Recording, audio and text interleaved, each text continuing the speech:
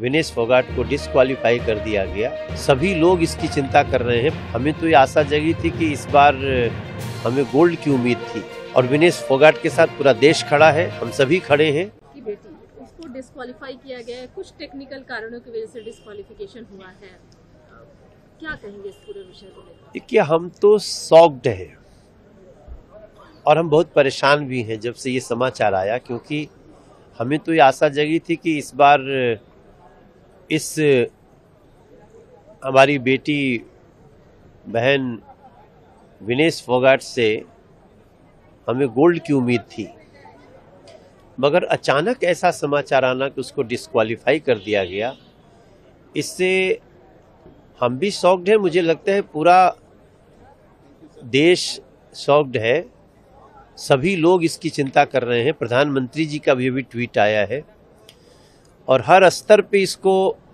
हमें हर फोरम पे उठाना भी है इस विषय को। लेकिन अब बड़ी सैड है हम सब कि विनेश फोगाट को डिस्क्वालीफाई कर दिया गया।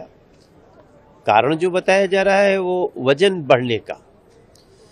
मुझे लगता है कि अभी थोड़ी देर में सदन में बयान भी होगा स्पोर्ट्स मिनिस्टर का, और हम जिस जिस प्लेटफॉर्म पे इसको उठा सकते हैं अवश्य उठाना चाहिए।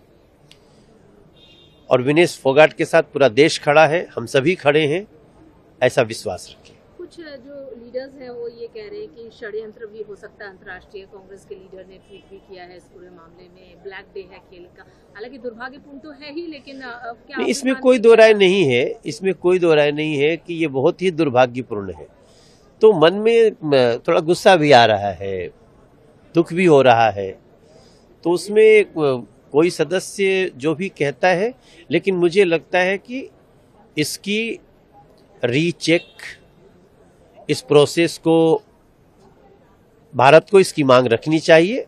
और मुझे प्रधानमंत्री के ट्वीट के बाद पूरा भरोसा है कि हम किसी भी स्तर से अगर कहीं साजिश भी हो तो उसको भी हम भेदने की कोशिश करें।